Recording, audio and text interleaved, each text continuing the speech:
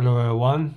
Today let's take a look at another very interesting map, and this map just demonstrates where is the Near East, the Middle East, and the Far East.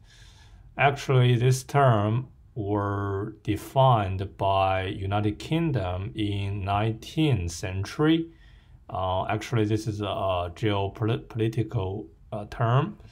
So as you can see from this map, it defined just based on the distance from the region to the United Kingdom.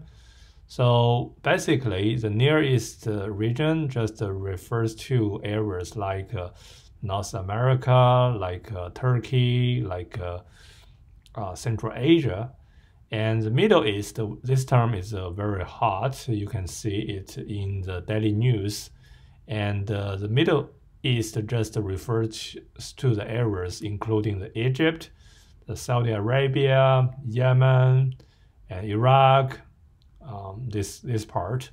And also maybe it also can include areas like Iran and other areas. So the Far East is mostly refers to areas like India or China or Korea, Japan, and Southeast Asia. So this area.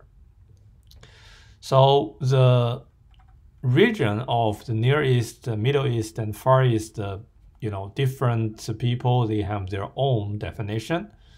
And this is another map, just define, okay, where is the Middle East, where is the Far East.